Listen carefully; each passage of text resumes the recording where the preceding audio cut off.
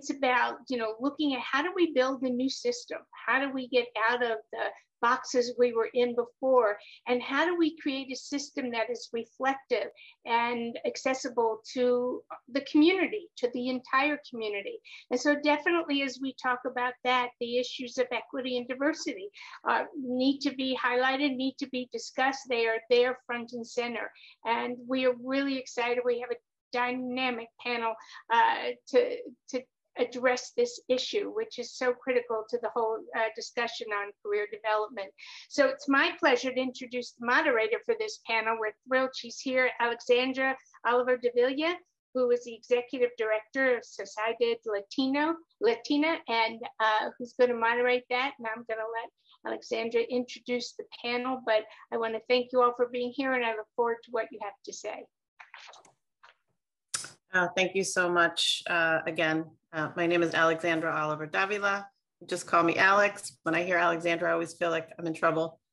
So I'm really excited to be part of today and really excited to actually meet over Zoom the panelists for today. Having looked you up, you're very impressive, and I know we're going to get a lot of really great information. So we have Orrin White, who's the Director of College and Career Success from United Way, Delaware. I just want to say I'm a huge United Way fan. I'm actually a person that donates to United Way, so I encourage everybody to do so. And Janay McClarin, Engagement Manager, National Association for Partnerships and Equity, and Sharon Givens, President of National Career Development Association. So today, we are going to talk about diversity in a little bit of a different way. I know when people hear the word diversity and workplace diversity, sometimes they may cringe. It's a sensitive conversation, and usually, unfortunately, not posed in a positive one.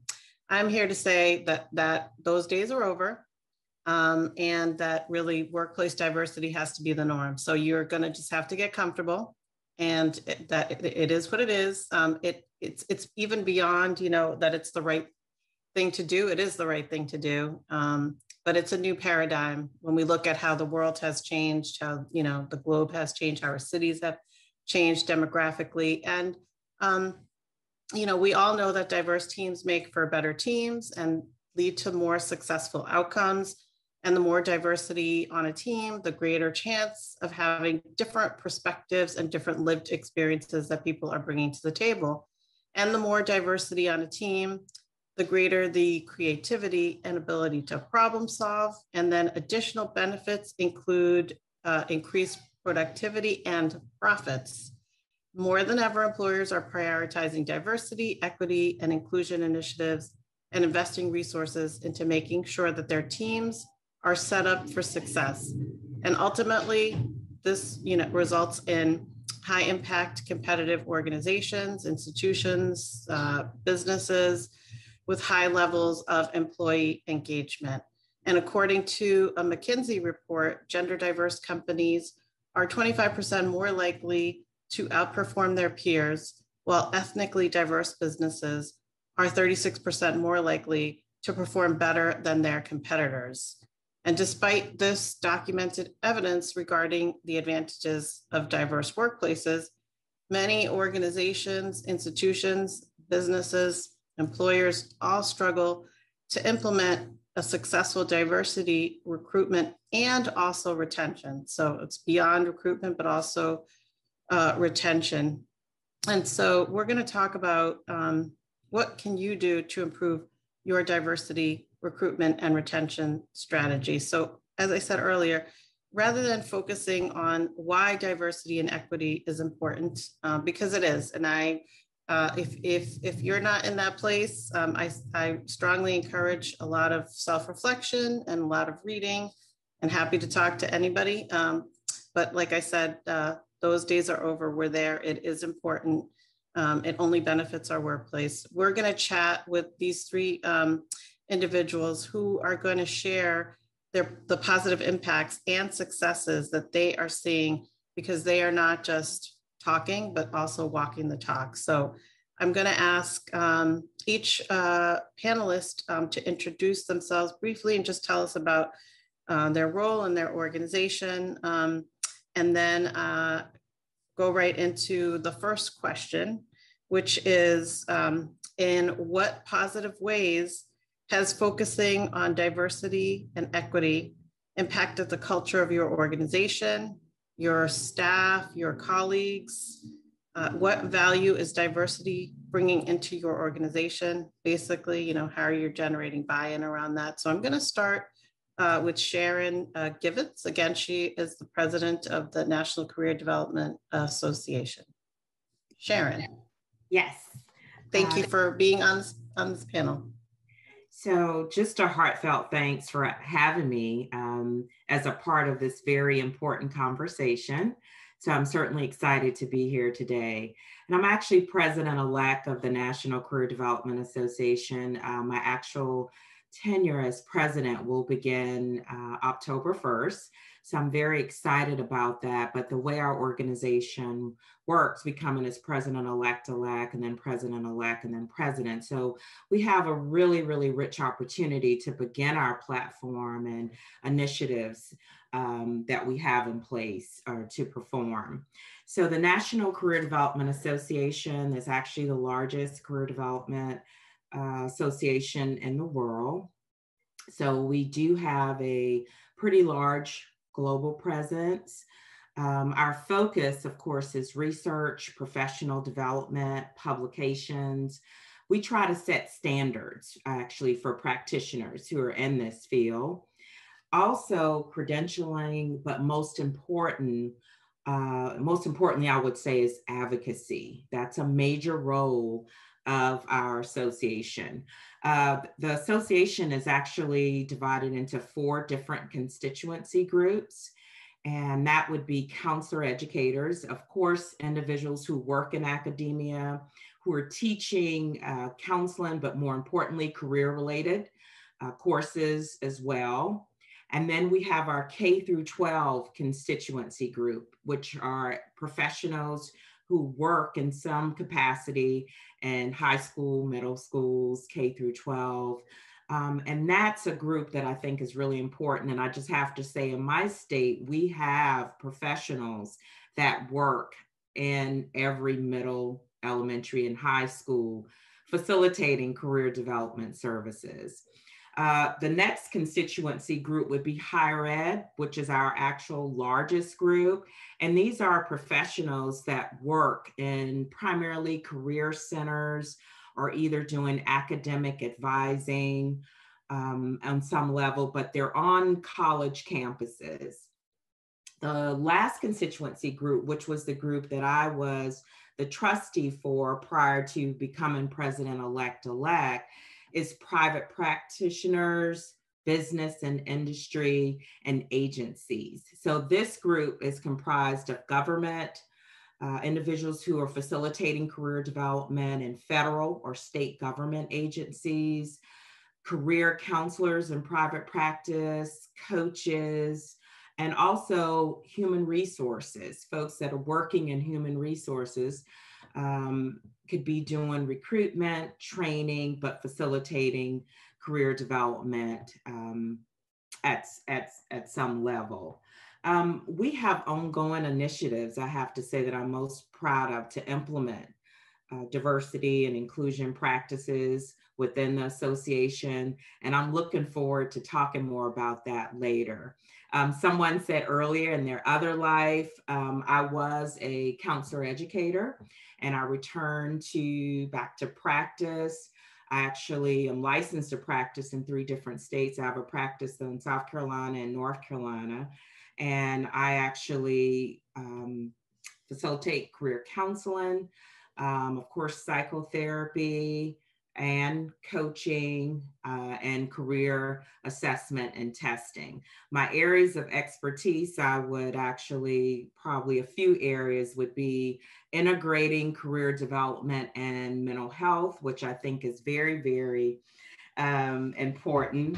Of course, diversity and inclusion, and employee mental fitness. And a lot of that has come about just from people experiencing even racial trauma in the workplace, and how do they navigate that, and still remain productive employees. So again, I'm glad to be here and I look forward to contributing to the conversation. Thank you so much, Sharon. I'm going to ask Janay McClarin, again, Engagement Manager for National Association for Partnerships and Equity. If you could introduce yourself, tell us a little bit about your role, your organization, and also, again, back to the same question for all the panelists. If you could talk about the positive ways that focusing on diversity and equity has impacted the culture of your organization, your colleagues, staff, and what value is diversity bringing into your organization? How are you really generating that buy-in? And thank you for being with us today. No, thank you for having me. I really am happy to be here. I appreciate the invitation and opportunity to share in this amazing experience. So the National Alliance for Partnership and Equity, NAEP for short, we are a membership consortium and we consist of state members, local and regional organizations, as well as individuals, all with one focus in mind: increasing access for our students, speaking around equity and workforce diversity. Our line of business focused mainly on professional development, research evaluation, advocacy spaces in the area of public policy, and providing technical assistance. And so my role in all of that is I do provide professional development. I oversee our partnerships, external partnerships more specifically.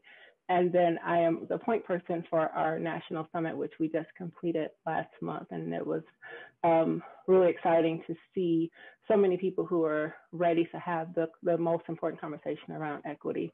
To your question, I think when we think about why equity is important, especially for an organization like NAEP, where it's in our name, it would behoove us to make sure that it is what we live and breathe and not just the title that's on our name badges. But I think for us, it creates this idea of a holistic engagement. A lot of times when we are working in spaces, we tend to work in silos. We don't get to know the people that we work with, so we don't truly understand what value they bring to the table and to the conversation. And I think one thing that COVID and the whole work from home has taught us as we sit in our Zoom offices, that we start to see our colleagues in a different light. We start to see when the kids interrupt the catwalk across the screen. My mother, perfect example, just came in and asked me was I on camera, and I couldn't turn my head to say, yes, I was on camera. But we all present a professional us, and we present a personal us, and rarely do those worlds intersect. And so because we are working from home, because we are now in other people's living rooms, bedrooms, garages, wherever you're relegated to have your Zoom offices, we're starting to see people as people and not just commodities within an organization. So the value of that diversity and understanding the different cultural ramifications that people deal with on a day-to-day basis, but also how those various cultural pieces build who they are and how those pieces can contribute to the business models that you are creating, especially for us because we do so much training outside of NAEP. We're a really small organization and we were already virtual to begin with.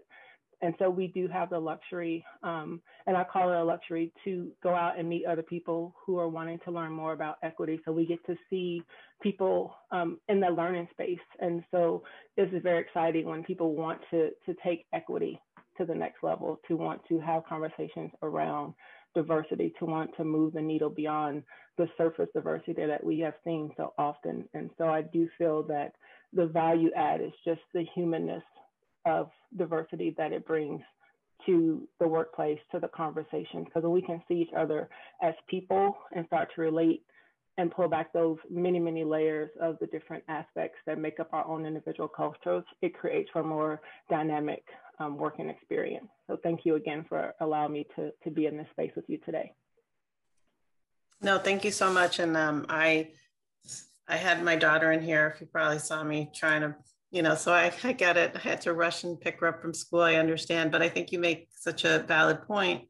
I think so many people dislike Zoom, but I do think there are some silver linings from, Zoom or Microsoft Teams, whatever you're using, which is that intimacy that has been created and I think allowed for more learning. And that is a great thing. Sounds like you and Sharon are doing some really exciting work. And so I'd like to introduce Orrin White, Director of College and Career Success, United Way, Delaware, and ask you the same question, Orrin, in what positive ways has focusing on diversity and equity impacted the culture of your organization, your colleagues, your staff, and what value is diversity bringing into your organization, and how are you creating buy-in? And thank you for being on this panel. Thank you, Alex. Thank you for the kind introduction. And it's an absolute pleasure to be here with you all today. First, let me begin with extending thanks and gratitude to Dr. Solberg, Janet Bray, Robin, Spencer Murray, and the entire planning team for their flawless execution of the National Career Development Virtual Conference. I really hope everyone is enjoying the learning and sharing that has taken place over these past few days. And to your point, Alex, I would be remiss if I did not call out and name the work that we all collectively have ahead of us, and that is focused on equity and also on access. To be blunt, at the United Way of Delaware, we believe far too many of our Black and Brown students and families live in poverty and simply exist in crisis on a daily basis. And this has been made more difficult, this has been made more difficult by the pandemic known as COVID-19. I am pleased to be joined by my colleagues on this panel in discussing the critical strategies and evidence-based best practices that will ultimately meet the needs of children from diverse and underserved backgrounds across the country. To talk a little bit about who I am, my name is Dr. Orrin White, and I serve as the Director of College and Career Success at the United Way of Delaware. I am a national and regional youth development expert, facilitator, and also a consultant. To talk a little bit about the work of United Way of Delaware, at its core, our mission is to maximize the community's resources to improve the quality of life. And our vision is advancing the common good by creating opportunities for all. Simply put, our why is that we believe that social change and outcomes matter. Again, we believe that too many children live in poverty and too many families exist in crisis. United Way of Delaware uniquely amplifies individual, corporate, and partner resources that drive social change through collective impact. This collective impact model dramatically changes the trajectory of our state and also our future. We believe that this can be accomplished through a holistic approach, through a community continuum strategy, focusing on communities of greatest need, which we identify throughout our state as our promise communities. It represents 8 areas throughout the state of Delaware and 17 zip codes. From a database perspective, there's a little over 900,000 Delawareans that call Delaware home, and over 300,000 Delawareans call one of these promise communities home. And these have been earmarked as the areas of highest need that are most impoverished or have lacked to those resources. Our home program areas are consistent around closing student opportunity gaps, college and career success, financial stability, and empowerment. And we are driving this through investments, programs and advocacy that is aligned through diverse partnerships. Now, to focus a bit on your question, Alex, we believe that equity is not the same as equality. We are really focused on making sure that all students, and an emphasis on all, have equal access to a high quality education is indeed the goal. But the truth remains that some students need more assistance to access that education. Given students who come to school lagging academically because of factors outside of that school's control, the exact same resources as that students who are on target will not close the achievement gap. School districts will need to be ready to provide these vulnerable students more than other students and bravely defend those choices to do so. Essentially, when we focus on our work, United Way of Delaware is not a direct service organization. So as I sit before you today, I am really representing the incredible work of over 200 plus community-based organizations who are working on the front line to ensure the success of our young people. And the critical questions that we're asking is, how do we connect and interconnect? Not an us and a them, but truly a desire to break down silos in favor of partnerships that truly benefit the outcomes of all youth. We all have important qualities that support positive youth development and build youth success. And the question that we've been consistently asking ourselves is, how do we bring those pieces together? Thank you so much. And you did such a great introduction, which I should have done. Thank you, everybody. That was really great. I was looking for my headphones and I was a little bit lost. So thank you. And apologies that I didn't call you doctor. You earned that. That's a big deal. Not a problem, Alex. So no, it's a big, big deal. And it leads to what you were talking about, that unfortunately, when we look across sectors, when we look in education, healthcare, philanthropy, we do not see diversity in the boardrooms. We do not see diversity in management. And, you know, you are an unfortunate walking statistic of being a doctor. Myself, you know, having a master's, hopefully we'll have my doctorate in a few years. But these, you know, these are like realities. And I think you said so well when you talked about COVID. And I think for many people of color, it was not a surprise when we saw the disparities that COVID highlighted. And we knew that they were already there. And when we look at, you know, who was hit hardest, we look at employment rates, we look at, you know, deaths, illness, and we look at, you know, loss of employment or employment hours, the digital divide, et cetera. And we know that that we have larger, broader issues, which I think is what, you know, what this conversation, why it's even more urgent, that we really think about how we create, you know, diverse workplaces, how we create those pathways for young people, as you were talking about. And so my next question, I'm going to go back to Sharon to ask about and the work that you do. It seems like you are working in a lot of different spaces, but across those spaces that you're working in, can you talk a little bit about what are some big takeaways or learnings from focusing on diversity and equity? And what are your diversity and inclusion best practices? And if you could share some success stories. So I think oftentimes, you know, unfortunately, it's looked at like an HR thing, very, very shallow. So if you could talk a little bit from your perspective of working, sure, as you described, what are those best practices? And if you could share some success.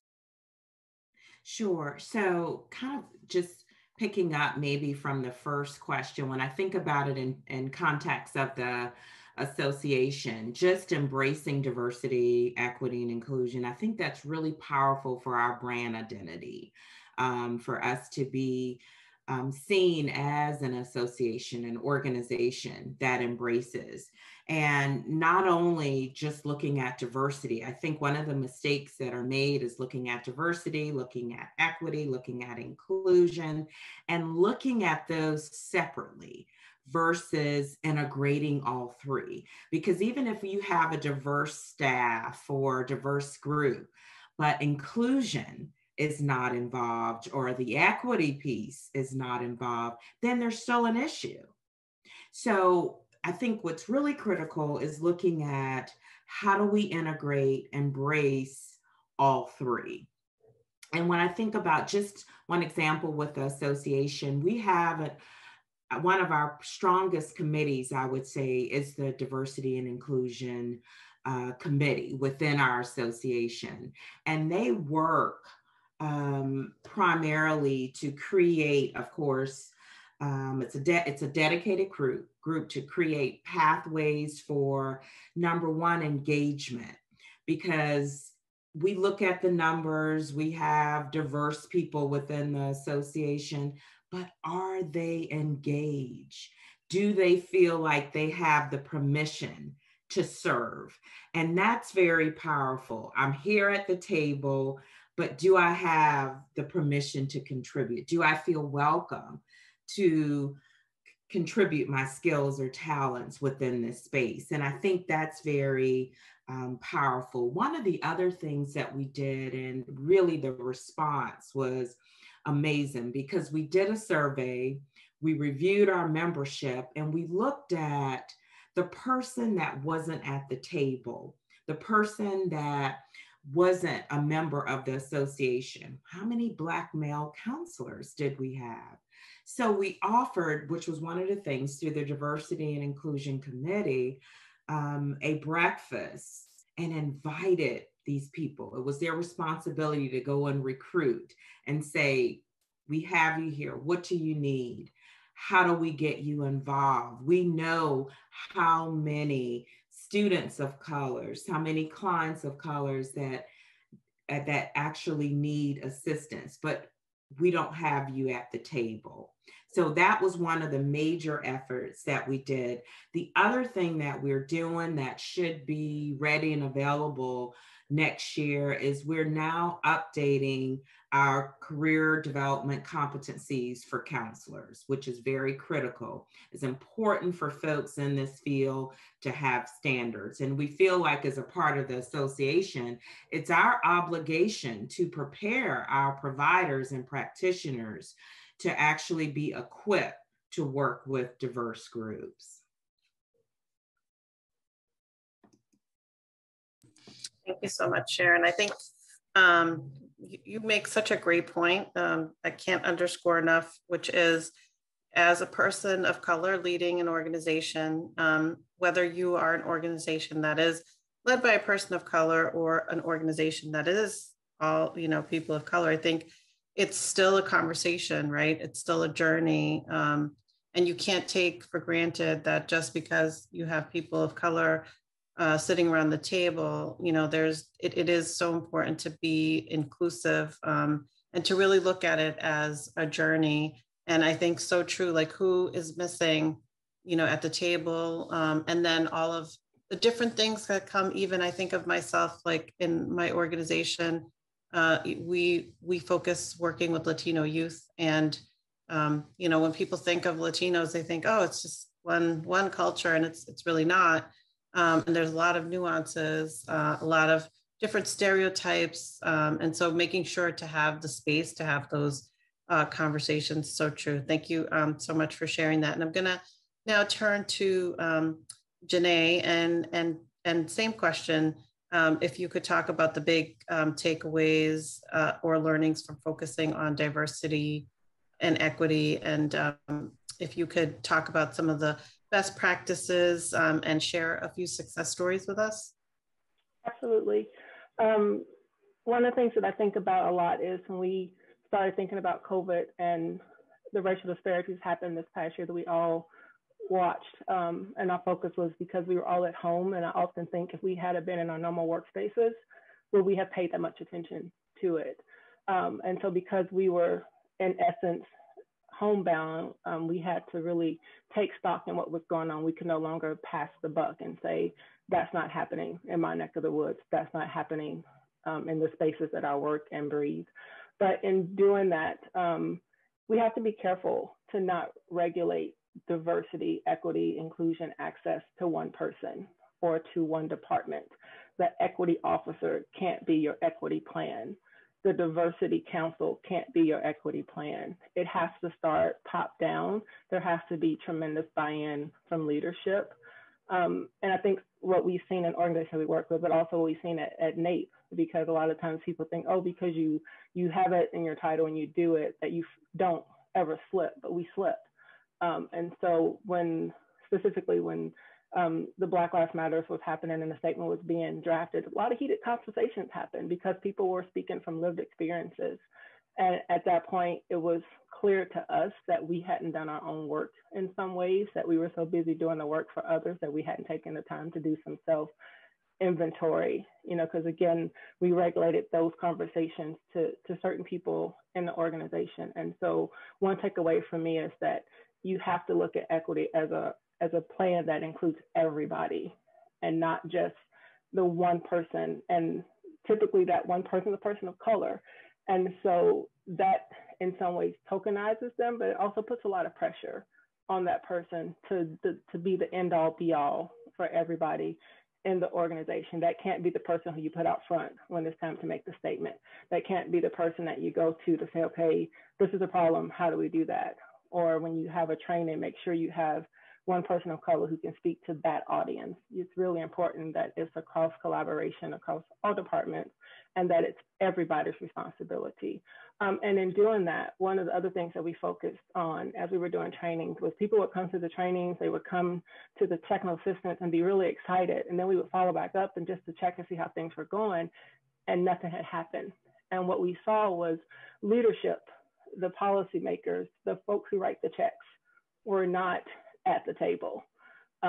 They were sitting representatives because that made them look as if they were doing the work. And by no means is that a dig to anyone. It's just simply what we figured out was that you have to engage the decision makers if you want to get it done. It does me no good at all to train your staff if upper management administration is not going to be a part of that conversation, because the staff can only do so much. So we created an Equity Leadership Institute and really encouraged leaders to come so they could sit and soak what we were saying. And then we made it where it wasn't a magic bullet or here's what you have to do. If you go back and do these 5 things, then you'll be equitable and everyone will be great. Like, it really was about doing the work. And so that was one thing that we really focused on, and seeing the success and the response of having people sign up for that Leadership Institute. And then the other piece that was near and dear to me, I've been doing a lot of work in the spaces of apprenticeship and workforce and working with youth. And one of the things that we've been focused a lot on is the importance of youth voice. I always find it a tremendous disservice that we're going to serve a community, but we don't invite that community to the table, to Sharon's point. You know, we say, come and join us, but we never mic them up. We never say, what do you think? So we tell them what they think. We tell them what they need, and then we're surprised when it doesn't work. So we invited a leadership group this summer, and we required that they had a member of the youth community, a student had to be a part of the leadership group. And we also paid that student, because that was the other piece of it, that a lot of times when students are involved, we want to use their experience and their expertise, but we don't compensate them properly. And so it was really important for us that we gave students a voice, that we made them feel a part of this opportunity. And the return on investment was huge. They spoke at our conference. It was one of the most attended sessions. It was very raw and real to hear a student tell a bunch of administrators, what you're doing does not work for me. And if you want me to be successful, then you need to hear me. So I think giving voice and speaking truth to power was really vital for us, and it was a learning experience. And we've continued to see the benefits from that piece. Such great points. You are speaking my language. I work with young people, so I could not agree more. I think whether it's young people or families, if you are doing the work and you're saying that you're representing, policies cannot be made, programs cannot be made without those they are trying to represent, to be part of the conversation. In my own organization, similarly, we have a pipeline. We have alumni who stay with us until, some of them are even like 28, 30 years old. They're still with us. It's really wonderful, but being able to think about that as like a pipeline for our diversity. And you made another, I think, really wonderful point, which is, I think, one, this is my own pet peeve and may not be everybody's, but I think when you start looking at having a committee that's dedicated to, diversity, equity, inclusion, I always find that really problematic, because I think it's everybody's responsibility. It's similar to the notion that you have staff in a school that is like a family engagement person, and then they're looked at as having the complete responsibility of getting families engaged, when really it should be the custodian, the receptionist, the teacher, the principal, the lunch monitor, the bus monitor. So thank you for making those points. And I'm going to move to Orrin now and ask you the same question. Orrin, if you could talk about big takeaways or learnings from focusing on diversity and equity, and some best practices and success stories. And I think, you have your United Way hat, and then you're also working with other organizations. So whichever you feel comfortable talking about, either or both, up to you. Absolutely, Alex. And I think I'm going to dovetail with my colleagues who really talked about the role of community-based organizations, but also kind of under the umbrella of COVID-19, which has really been a focus for all of us. But specifically to speak to the members, employers of industry, we know that community-based organizations provide the best insights into the on-the-ground needs and as well as the cultural context for clients from diverse backgrounds, leveraging their idiosyncratic trust from a long history of engagement in that community. And I think the questions that we've really asked ourselves in terms of how they advance equity is what can community-based organizations do in this space and what's being done well in this space. Chief amongst them is providing that additional capacity to state leaders in districts for which to support more students in expanding their career and their life goals, as well as supporting the development of critical employability skills to be successful learners and successfully matriculate into the post-secondary, into the workforce. I think if I was to frame this thought, it's that community-based organizations cannot just be a part or a thought, but they must be integrated and a thoughtfully embedded part of the solution. Across the country, we're seeing state plans for accelerating student learning, including a range of new strategies and targeted interventions. We know that states are developing multi-tiered systems of support, and they are now examining potential partnerships to address not only academic needs, but also social and emotional needs and competencies, which includes efforts to intentionally provide more learning during and after school. Simply put, employers today are looking for what they call deep human skills in the future of their workforce, but we recognize these skills as advanced social and emotional learning skills. It's about helping youth to make those important linkages between those developed skills and their talents, and helping these same young people, Black and Brown and Latinx, identify how that skill or that talent aligns to the future world of work. Alex, I would be remiss if I didn't think about reflecting to my attendance of a brown paperback session a few weeks ago, in which I had the opportunity to learn about the phenomenal work that Sociedad Latina is doing and their after-school program and their summer program in Boston to help youth really develop those skills that they need to successfully enter key high demand and high wage jobs. Sharing those best practices, hearing those terms such as ensuring those young people were confident, that they were competent, that they were proud of their culture, and really focusing on education, workforce development, civic engagement, arts and culture, but most in chief of importance, Dr. Sober, thanking you for the invitation, is partnering with Boston University to integrate the critical STEAM curriculum and programming being funded through the National Science Foundation. So I will certainly allow you to speak more to that. But for me, in terms of talking about best practices for us, we know that COVID-19 has changed everything. And we know this full well. However, for many Delawareans who were living week to week before COVID, the cascading impact on their finances, their health, and on the education of their children has been nothing short of catastrophic.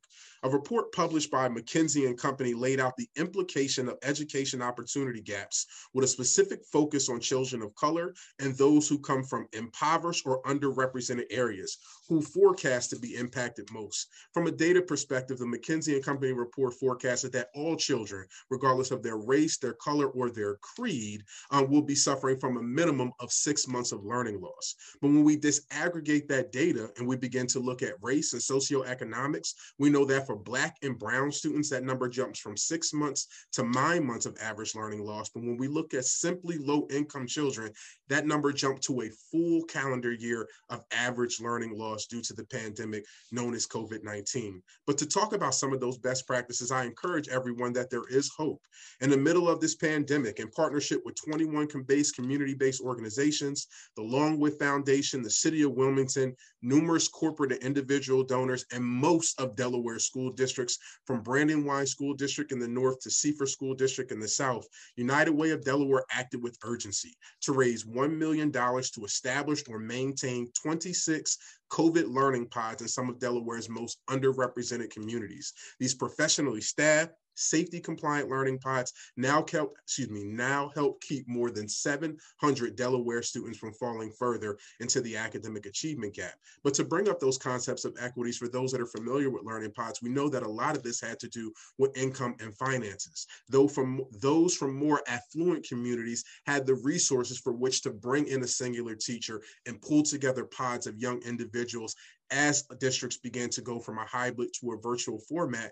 But again, for Black and Latinx students and students that come from more impoverished communities, that simply wasn't the case. United Way of Delaware was proud to stand with our community-based organizations to close that gap.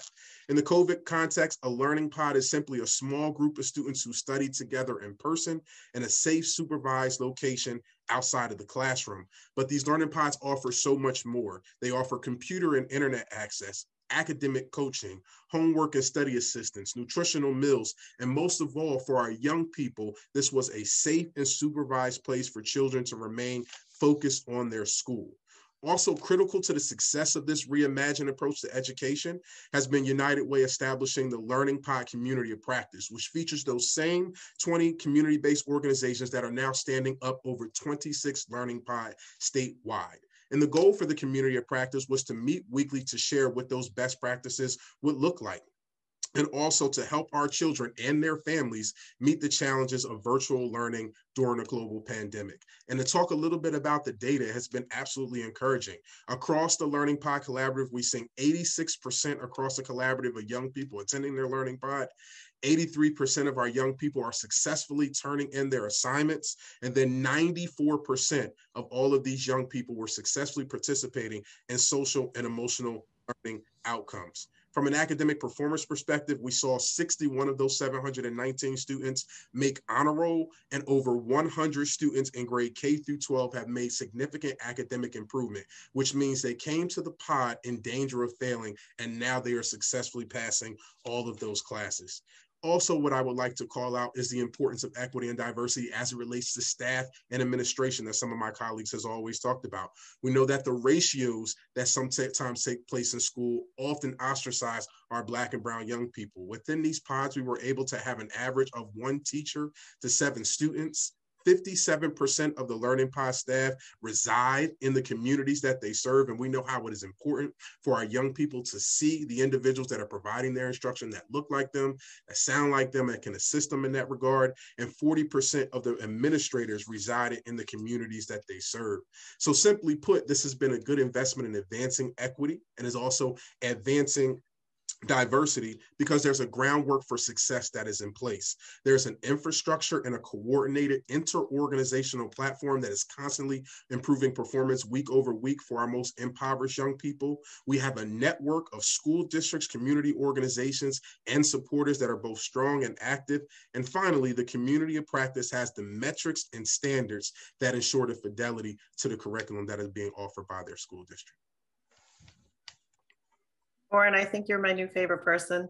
Thank you for coming to the Sociedad Latina conversation brown bag lunch, and thank you, Scott, for facilitating that. But are you a new dad? Was that you? That is me. Congratulations again. Thank you for being part of that. I think you just said so many important things. I think as we saw, as we have seen during COVID, and hopefully will continue, I think the support of community-based organizations that have the cultural and linguistic expertise and trust of the community is so important. This work cannot be done without those organizations. I know in my own organization, we were able to retain 100% of students from last year through this year, through COVID, through the virtual world, providing engagement, enrichment opportunities, academic supports. We're able to provide cash assistance. We were able to translate for families with teachers to be able to get food, to be able to help people navigate when they could collect unemployment, or some of the special opportunities that came out around like rental relief. And I say that because it's really important that we value those community-based organizations, because they already have that trust and because they are multilingual, multicultural, and the nonprofit sector has been hit very hard with COVID. And unfortunately, there's so much research around that there's just not enough organizations that are led by people of color, or that the management are people of color, and they don't get the same type of funding because they're, you know, there's a lot of bias, et cetera. And, you know, I think in Boston, I think about the work that I'm doing that is beyond the purview of the organization. Like, we are doing vaccine clinics, you know, like who knew that we'd be signing people up, or like being, you know, on the ground, getting people education and having them be less scared and helping them to get to those places and get those appointments. And if there had been more of us, then I think we'd be in a different place. Like, as an example, there are more Sociedad Latinas out there, we'd be in a different place in terms of like vaccination, as an example. So I think it's just so important. And what you said too around the reflection, I think many times we hear like there's not staff that have the experience, you know, we can't find people to hire. And I think I think Janay also pointed that out. It's like our youth are sitting right here. And we should be building those pipelines within our school. And when we look at K-12, when we look at higher education, it's so important that our students actually have people that look like them teaching them. And that doesn't mean that, you know, that we're not welcoming white teachers. That's not what I'm saying. But there is just a lot of body of research around students who, you know, are able to see their professor, their teacher. And we have already, and that's just in the education world, but in so many places we could be creating this pipeline. And I know we're running out of time, so I'm gonna throw this question out instead of going one by one, and just ask any of you that feel comfortable answering, because I also want to see if there's any questions that that anybody has, and you could throw it in the chat. My question for any of you is, in terms of advice that you have for other organizations around how can they track their progress to know that they're headed in the right direction? And then how can they engage their employees, and most especially underrepresented populations, to gain insight into their sense of belonging and value? So I ask that because we've been so focused on, you know, like the importance of creating that, but then you have that. So how you create like that sense of belonging, and how do you know you're headed in the right direction, and how would you, any advice you have for tracking that progress? So open up to either Sharon, Orrin, or Janay if you'd like to answer. If you're okay, Janay, I'd like to speak to that. When I think about a holistic approach, and it sounds really simple, but not being afraid to have a conversation.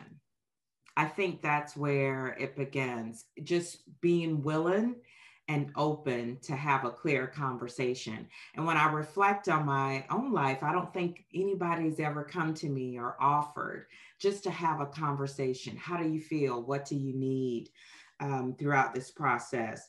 And when I think about associations or organizations, I like to talk about the 3 Ps of that, and that's people, profit, and productivity. So who's at the table?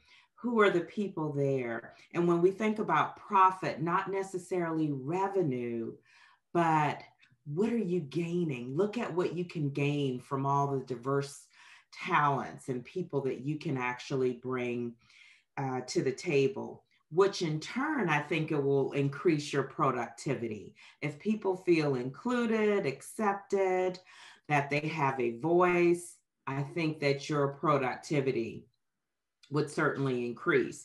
And then to look at just some specific strategies that you could implement, certainly training, even as a part of my platform, I'm going to implement training for our leaders, for myself, for the board of directors. I think it starts with the top, and we expand that to our constituents to make sure that they can have have questions answered in terms of the service delivery process for the diverse groups that they are working with. Mentorship is key. I think it keeps people engaged. It says, you're wanted, I'm willing to invest in you. And I think that sustainability will be more likely with that. Also, having these soft opportunities to embrace difference. It could be lunch and learn, having a podcast, interviewing, I think would be important. And monitoring our language. Is your language inclusive? What terms are you using? Are your terms outdated? I think that's important to visit.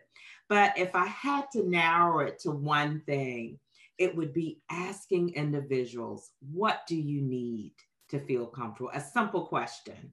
What do you need? Because ultimately, I think our goal should be to ensure that all parties connected to our organizations, our associations, have a clear avenue to engage, and more importantly, they have an optimal experience. What is their experience like? Do we ask individuals that? What has your experience been like? What do you need from us? You said a mouthful there. I would totally agree on the courageous point. Please go ahead, Janay. Oh, sorry, I didn't mean to interrupt. I was going to actually segue from what Sharon said around the point of courageous conversations. I think that is definitely necessary, but one of the things that we talked about too is encouraging people to do the work. I think sometimes when we get in these spaces of equity, it's so easy to say, well, I don't feel that way, or that doesn't affect me, or I don't know because I'm not a person of color, so I can't speak to that. So I encourage people to do the homework, read, pick up an article, like really get involved in the conversation, but also have that really gut check conversation with yourself to say, how am I showing up in this space? And when I show up in that way, how does that reflect against the team that I'm a part of? But also you have to, from a leadership perspective, organizational perspective, you have to make dedicated time. Equity should never be put on your agenda as an item. If you want to have a conversation about equity, it should be a dedicated space that people cannot opt out of. Everyone needs to be present, and everyone needs to be able to participate at a level that's comfortable for them. And then finally, I think for me, this idea of when people say, oh, we need to have more of this or more of that in a space, people instantly go to a deficit mindset. And so I challenge people to go into this place of an asset mindset. It's like when you're working with students, if you tell them, oh, this is going to be so hard, this is going to be so difficult, you have to do all this work, they're going to show up already feeling deflated. So when you're saying you want to have more women, more people of color, more people with disabilities, more people of whatever cultural piece you're missing, you can't approach it from this negative thing of what am I losing? What am I giving up? When I was a law enforcement officer, I know it was like, oh, we can't say those jokes around her because she's a female and she's going to change the dynamic of the space, versus saying she could bring something different into the space that we have. So we have to think of equity not as something that we do, but a mindset that we all have to embody if we want to move the needle forward. So true. Last words, Orrin? Yeah, absolutely. First, Sharon and Janay, just an absolute pleasure to be on this panel with you guys. You guys are absolutely amazing. Thank you so much for creating this space for me. I think I would lean on one of my heroes in the SEL space. Her name is Dina Simmons, and she always articulates that good intentions don't equal outcomes. And I think that's a very way of framing this. And when we think about the concepts of moving into diversity and equity, I believe for industry, it's important, to your point, Alex, to build both their cultural and their linguistic competencies. And this can be achieved through workshop as well as professional development so that they are ready to engage with those youth at that time frame. Dr. Soberg, I hope you don't mind. There's an important quote from your book, Making School Relevant with Individual Learning Plans, and you said it so well, and I think this would be my final comments. You said, no matter how much we as educators, community-based organizations, or even family encourage the exploration of careers, there is no greater influence than when an employer looks directly at a young person and states in no uncertain terms that they belong or that they have a future in that industry. I don't think it could be articulated any better than that, because it's absolutely the truth. It's creating those pathways and those bridges, as Jan said, between our employers and between our young people so that they can see themselves in those positions, and employers gaining the benefit from the provision of expanding opportunities, but also those creating those pathways for youth, promoting diversity and inclusion that positively impacts their overall work environments. Really appreciate the opportunity to be here with you all this afternoon. Thank you so much. And I have to say that I can give a great example, which is when we had our end of year online celebration. Scott was there, and one of our young people is looking for a job, and Scott just typed in, "Hey, I can connect you." And it's so simple, but it's like creating these spaces where we're like all connected and we're connecting young people.